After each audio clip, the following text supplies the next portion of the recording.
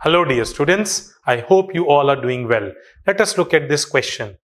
The general form of the linear equation in two variables is of the form ax plus by plus c equals to 0, where we are being given with four options. Let us read them one by one. Option A is not equal to 0, b is not equal to 0.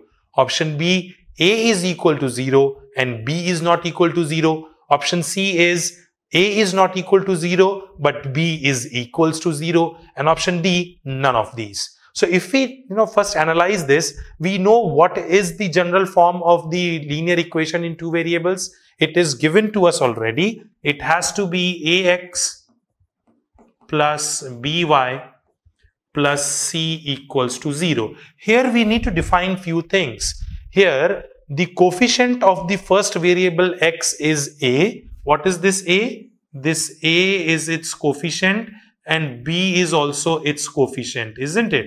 These two are the coefficients of the given variables. So if the value of these coefficients becomes 0 somehow, so what will be the effect in the given equation? Let us try to understand it. Here, as we are being given the general form to be ax plus by plus c equals to 0. So if, let us suppose a is equal to 0. In that case, what will happen? In that case, you can understand that in place of a, if I write 0, it becomes 0 times x plus by plus c equals to 0. That will be simply by plus c equals to 0. So this also is definitely an equation.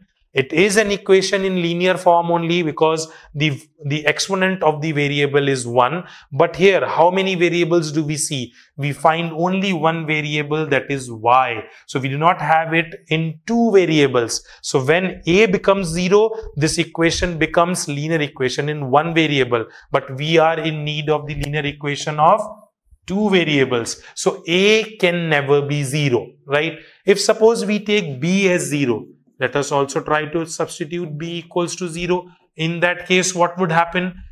Ax will remain same, but in place of b, if I write 0, it becomes 0 times y added with c, and this will result into ax plus c equals to 0. So this again happens to be a linear equation, but here I see that there is only one variable, that is x. So this equation is the linear equation in one variable, but we need two variables. So we cannot have b equals to 0. We cannot have a equals to 0. And where do we find this option? Option A is suitable for this.